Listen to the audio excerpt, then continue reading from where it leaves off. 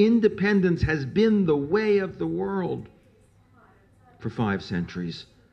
But in the last century, starting with the Second World War, the Holocaust, and then the emergence of global markets after that war, increasingly it became apparent that we were entering into a new time, a new millennium, in which independence no longer ruled, in which the forces we face are forces of interdependence.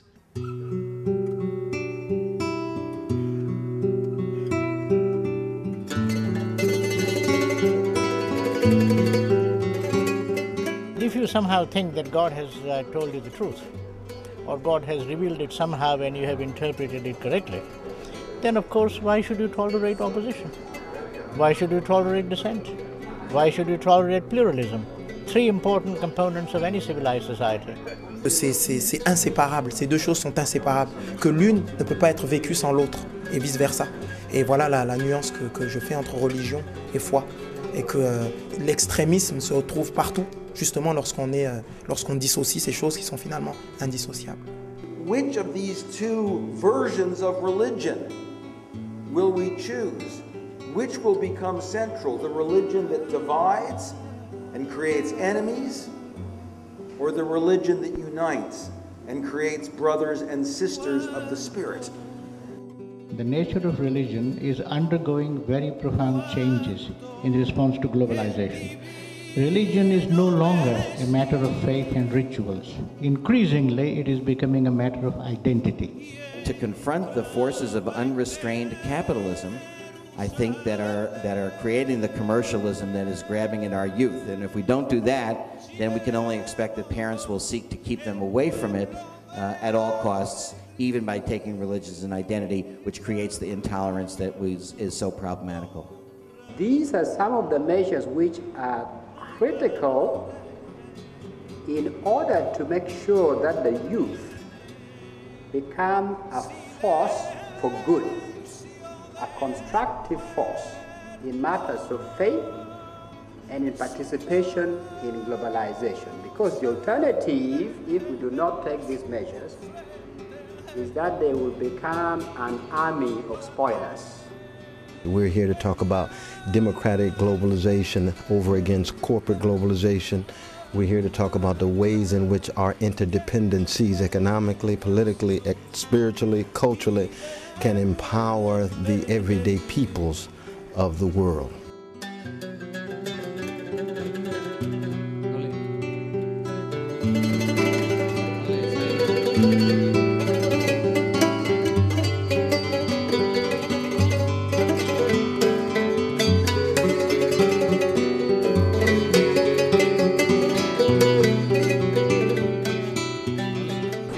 Challenge of globalization. You really have to find ways and means to make sure that the most vulnerable strata of population and of nations are protected. I think there's been some really big issues that have been brought up yesterday and most definitely today. And I believe that the solutions to many of those issues will only ever be realised at the local level. Nous savons que, à travers le monde, les différentes sociétés ont compris que la dimension de la société civile, c'est-à-dire du vécu, de l'activité, de la responsabilité des citoyens dans le quotidien, est quelque chose d'extrêmement important pour fortifier les libertés, pour fortifier la convivialité, pour fortifier aussi le droit, n'est-ce pas, de chaque personne.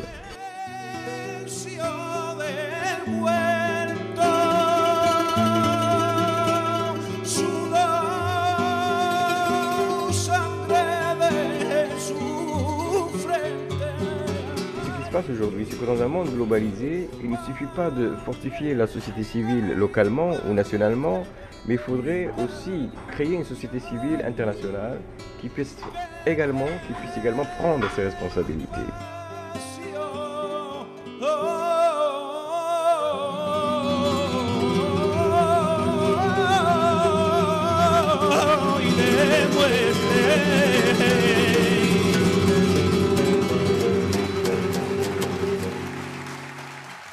how do we help people then to expand their inventory of ideas?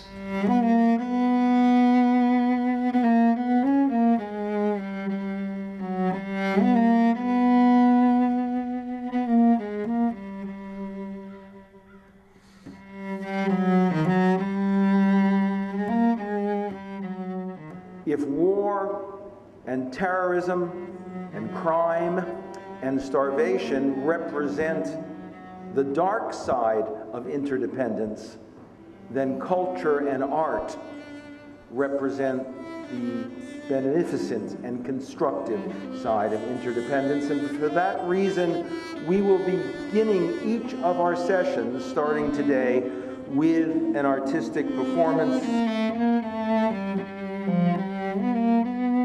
We live today in a world where the whole world is in our neighborhood. So I'd like to play music that actually reflects the world and to try to understand in the best way that I can.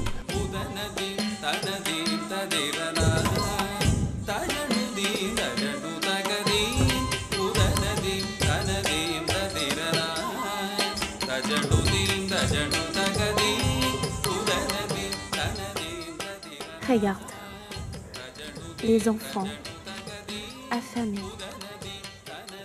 les gens sous la pluie, sans abri.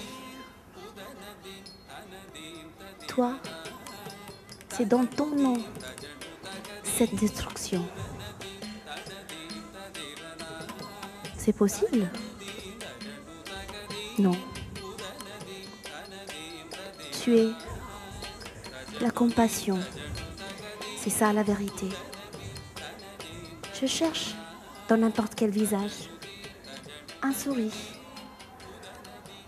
Mais non, pas de souris, pas d'amour. Viens, je t'en supplie.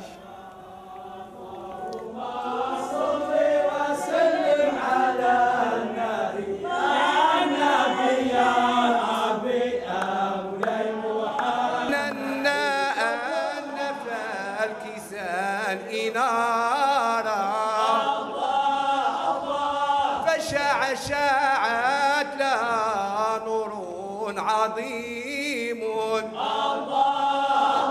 فسلم للرجال في كل حالة ولا تغتب ولا ترمي إشارة رضي الله عنهم أجمعين. ألا أقدم أمامكم خطابا نظريا عن المعنى والبحث عن المعنى، فمثل هذه الخطابات النظرية يمكن أن نراها في كتب كثيرة، عدا أنها لا تؤدي إلى أي نتيجة عملية.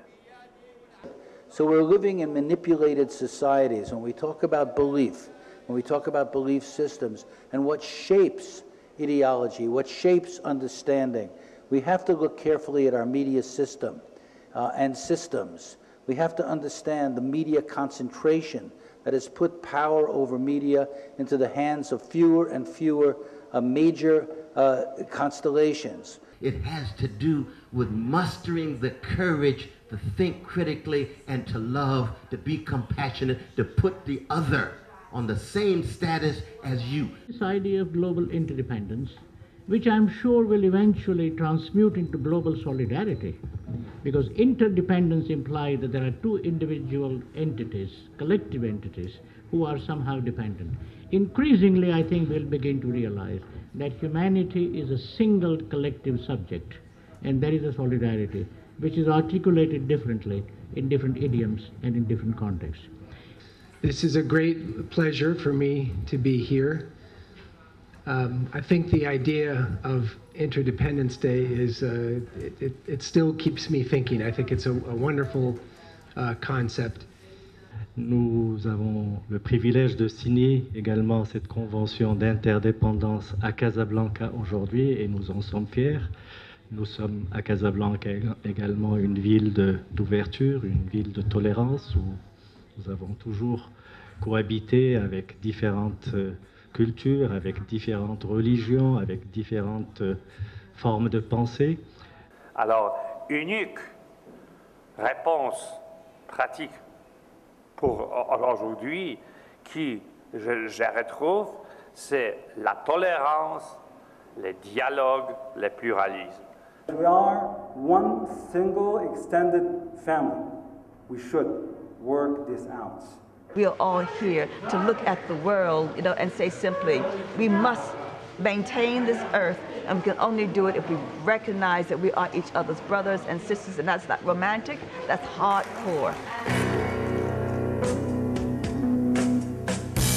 J'avais déjà un flot de carré lorsque les tours jumelles se sont effondrées.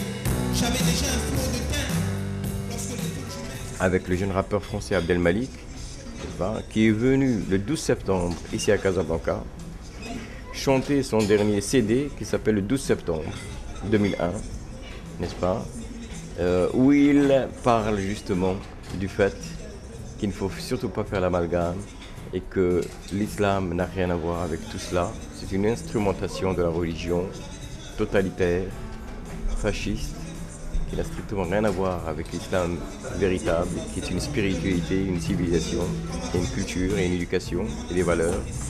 Et que donc, il le dit avec le langage des jeunes.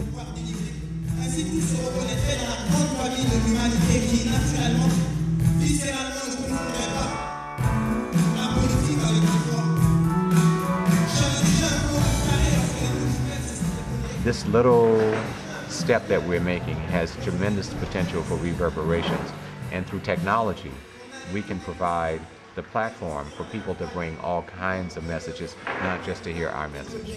Ni fondamentaliste ni extrémiste de l'islam ou de la laïcité, mais là ça devient lourd, je crois trop compliqué en tout cas. Et puis moi, je ne mélange pas la politique avec la foi.